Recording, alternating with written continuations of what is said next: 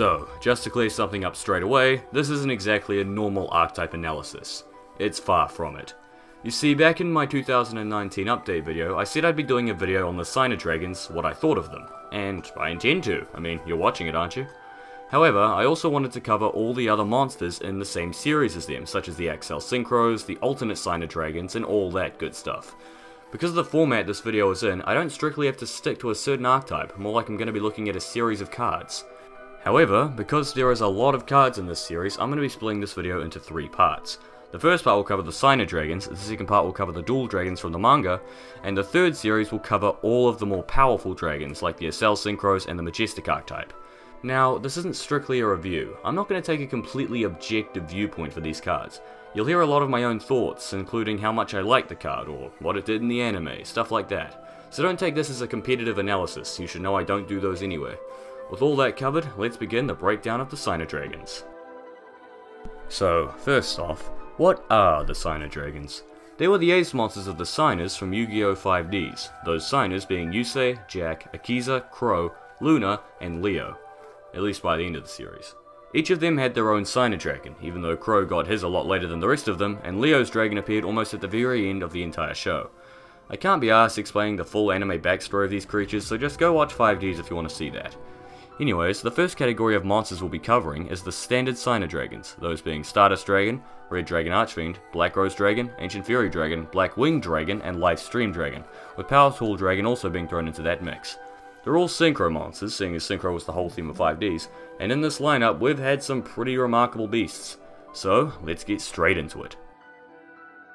So, seeing as we're looking at the Signer Dragons, what better beast to start with than the ace monster of Yusei Fudo himself, the one, the only, apart from that fake copy Paradox made, Stardust Dragon. This guy is pretty much the flagship monster of 5D's, and honestly, it's a really fitting beast. It's a level 8 Wind Dragon Synchro monster with 2500 attack, 2000 defense, and the following effect.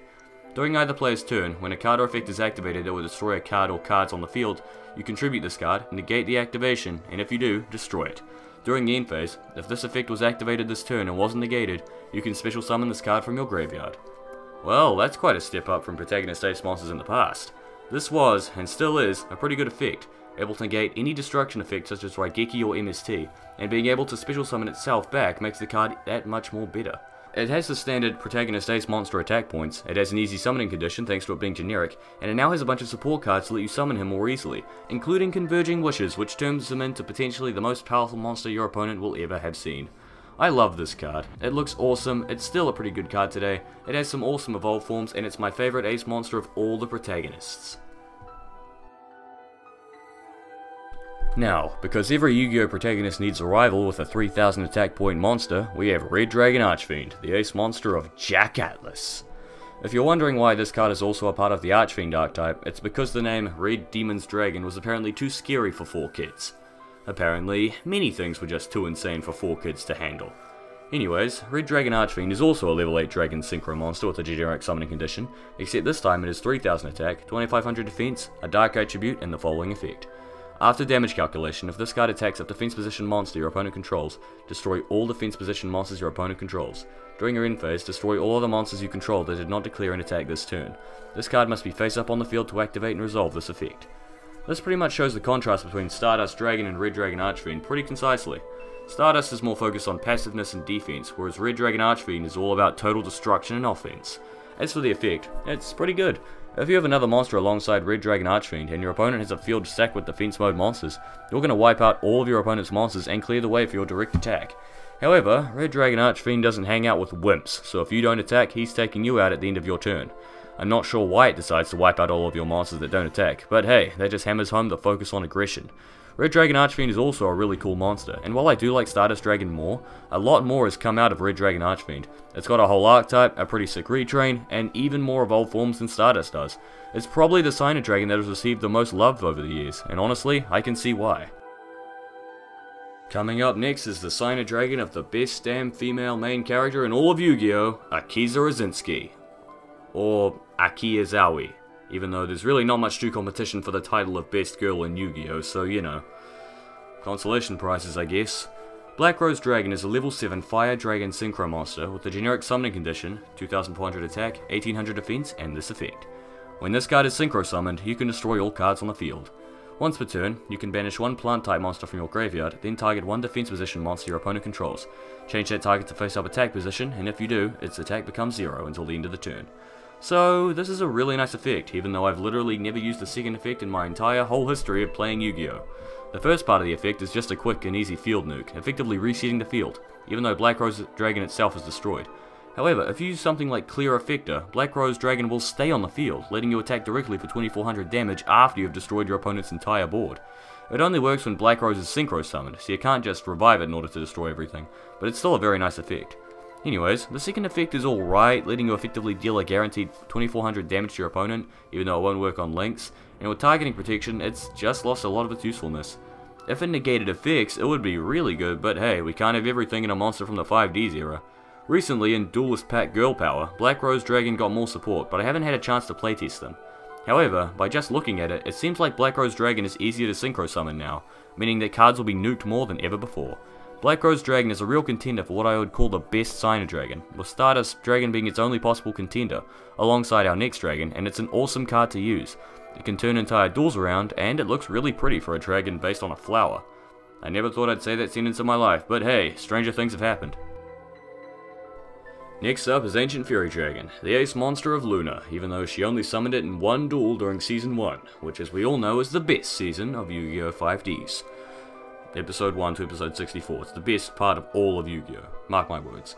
Anyways, back to the dragon. It's a level 7 light fairy with generic summoning conditions, 2100 attack, 3000 defense, and this effect.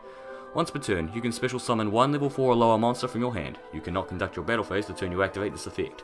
Once per turn, you can destroy as many field spells on the field as possible, and if you do, gain 1000 life points. Then you can add one field spell from your deck to your hand. So, perhaps I was wrong about Stardust and Black Rose being the best Signer Dragons, seeing as good old Ancient Fairy Dragon is so powerful it got banned. Yep, you can't play it, it's gone. Goddamn Chaos Emperor Dragon is apparently more fair than this thing.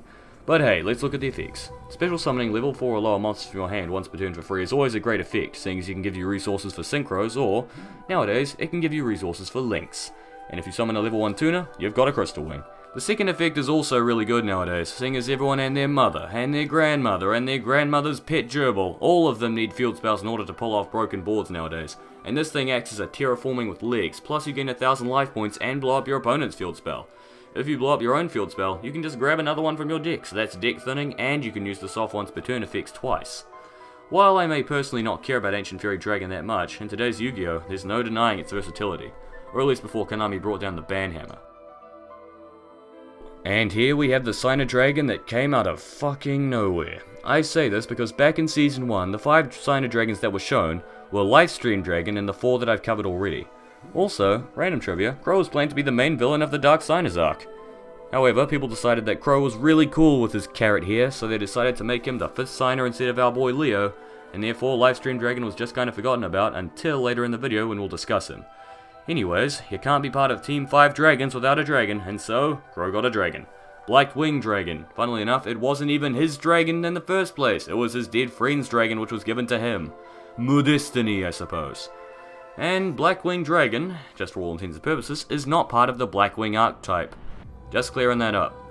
Anyways, it's another level 8 Dark Dragon, this time with 2800 attack points, 1600 defense, a generic summoning condition, and this effect. If you would take damage from a card effect, place one Black Feather counter on this card instead. This card loses 700 attack for each Black Feather counter on it. Once per turn, you can remove all Black Feather counters from this card, then target one face-up monster your opponent controls. That target loses 700 attack for each Black Feather counter you removed, and if it does, inflict damage to your opponent equal to the amount of attack lost by this effect. Well, this is certainly an effect. Back in 5Ds, everyone and their grandmother was running burn cards, so this card might have been more relevant back in the anime, but still, losing 700 attack points in order to block sparks isn't exactly worth it. The second effect seems to be tolerable, seeing as you can potentially make your opponent take 2800 damage if they control a powerful enough monster, but your Black-Winged Dragon is going to likely be destroyed because it lacks a protection ability, and 2100 attack isn't that formidable nowadays, and that's only with one counter. Just by blocking something like Sparks or Poison of the Old Man, your Black-Winged Dragon goes from being a genuinely powerful monster to being able to be destroyed by Shape Snatch with limiter removal. The design is really cool at least, so it's not awful, it's just not that great compared to what we've seen so far. Now, remember what I said about Livestream Dragon a while ago? Well, one day, Livestream Dragon went down to the local Mitre 10, got kitted out for some DIY, and became Power Tool Dragon. Don't ask me how or why, it just happened. Anyways, Power Tool Dragon is a level 7 machine with 2300 attack, 2500 defense, a generic summoning condition, and this effect. Once per turn, you can reveal 3 equipped spells from your deck, then your opponent randomly adds one of them to your hand, and then you shuffle the rest back into your deck. If this card will be destroyed while equipped with an equipped spell card, you can send one of those cards to the graveyard instead. This is the biggest variation to a Signer Dragon that we've seen so far, and it's honestly not that bad of a card. The equip searching can let you add some useful cards from your deck to your hand like Power Tool C and D, and the protection effect is potentially good, seeing as it works when the card will be destroyed by any means. I wouldn't say it's as good as the Signer Dragons we've judged so far, not including Blackwing Dragon, but it can be useful in any deck that focuses around equips, such as certain Morphtronic builds or in Vylons. However, Power Tool Dragon is just the downgraded form of the actual Signer Beast, Livestream Dragon, the late 5D's ass puller which was actually set up early in the anime, but didn't appear for at least another 100 episodes. Don't ask me why, it's convoluted. Anyways, it's the Signer Dragon of Leo, the secret 6th Signer, and it's the level 8 Earth Dragon Synchro Tuner that requires Power Tool Dragon and a Tuner Moss in order to be summoned, so it's automatically more convoluted to play than the other dragons so far. It's got 2900 attack, 2400 defense, and this effect. When this card is synchro summoned, you can make your life points become 4000. You take no effect damage. If this face-up card on the field will be destroyed, you can banish one equipped spell from your graveyard instead. Well, this is certainly a card.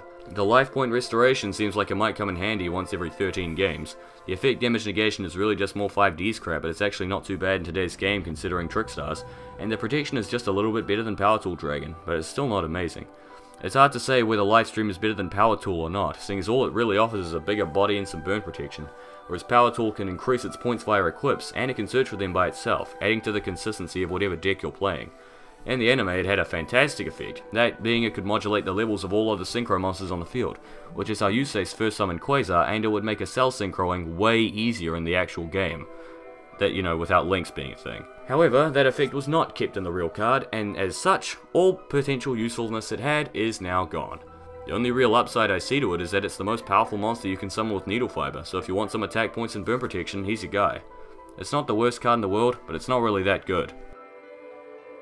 So, in summary, the Signer Dragons, or at least this initial roster, are a pretty great bunch of cards. They've got varied effects, varying levels of usefulness, and apart from maybe Livestream and Blackwing Dragon, none of them can really be considered bad. These are my favourite series of monsters in the entire game, not including the Egyptian gods, and I'd really like for all of them to receive additional support at some point in the future. Red Dragon Archfiend got 2 archetypes centered around it, and Black Rose just got some new support. All we need now is some proper support for Stardust, maybe a way to make Livestream Dragon less useless, and maybe even give Blackwing Dragon some love that extends beyond a single trap card. I'll now list off the order in which I like these Signer Dragons and sum up why very quickly. Keep in mind that it's based off the dragons themselves and occasionally bringing in spells and traps that directly support these dragons, not their evolved forms. I'll get onto those in another video. Number 7. Livestream Dragon. Compared to the versatility its anime effect could have provided, this guy with its random mishmash of effects is generally unimpressive. 6. Blackwing Dragon. This card came out of nowhere and its effect is pretty average. If it had tied in with the Blackwing archetype, maybe it could have been better, but for now, it's a criminally average card with some nice artwork. Number 5. Power Tool Dragon. This guy offers some handy utility for equip-based decks, but the problem is I never use those. However, I can still see the usefulness, so I'm willing to cut it some slack. Number 4. Ancient Fairy Dragon. Never cared much for Luna, but at least her dragon is pretty sick. The effects are so good that the card got banned, and it's pretty for a dragon. Those ears are odd though. Number 3. Red Dragon Archfiend. If we were taking into account the entire lineup of Red Dragon Archfiend monsters, this placement would be pretty high. But judging the original monster itself, it just lands in number 3. Number 2. Black Rose Dragon. This surprisingly beautiful dragon is a super easy nuke effect, and that's nearly always guaranteed to win points in my book. Number 1. Stardust Dragon. How can you not love Stardust? It's the main monster of 5D's, it's awesome, its effect is good, and it can reach over 30,000 attack with Converging Wishes. What more can you ask for? Now, that normally would have been the end of the video, but there's one more monster I want to have a look at. This card is based off the Crimson Dragon, basically a god in 5D's, and it's honestly pretty bad nowadays. Take note of my phrasing. The monster in question is the Synchro monster, Ultimaya Zulkin. It's a dark dragon with no stats, but it's always treated as a level 12 monster. It's got no stats, and the effect reads, this card's original level is always treated as 12. Cannot be synchro summoned. Must be special summoned from your extra deck by sending 2 level 5 or higher monsters you control with the same level to the graveyard, 1 tuner and 1 non-tuner, and cannot be special summoned by other ways. Once per turn, when a spell or trap card is set on your side of the field, except during the damage step, you can special summon one Power Tool Dragon Synchro Monster or one level 7 or 8 Dragon Synchro Monster from your extra deck. Cannot be targeted for attacks or by card effects while you control another Synchro Monster. Remember how I said this card is bad nowadays? That's because Master Rule 4 slaughtered this card. Back in the day, you could use this guy to bring out any of the Signer Dragons, in addition to cards like Beals, Void Ogre, and even the mighty Crystal Wing. It's not treated as a Synchro Summon, so Stardust can't revive it with its effect, and Black Rose won't get its effect off, but honestly, there are other monsters to summon compared to those, like the aforementioned Crystal Wing. Back in the day, this card was great, especially in things like Cyber Dragons or Synchrons, but nowadays it's honestly pretty bad. It can't use its effect nearly as well because of the need for Link Zones, and now it's just more effort than it's worth. But hey, at least the card left behind one hell of a legacy. That legacy would then be continued by a Link monster. A bloody Link monster. Well guys, that's going to conclude part 1 of my series reviewing every monster remotely related to the Signer Dragons. I hope you guys enjoyed. If you did, be sure to subscribe, and let me know which Signer Dragon is your favourite and why, down in the comment section below. Next time, we'll be covering the alternate Signer Dragons from the manga, the Dual Dragons, as well as the stupid Dual Link Dragon, so stay tuned for that.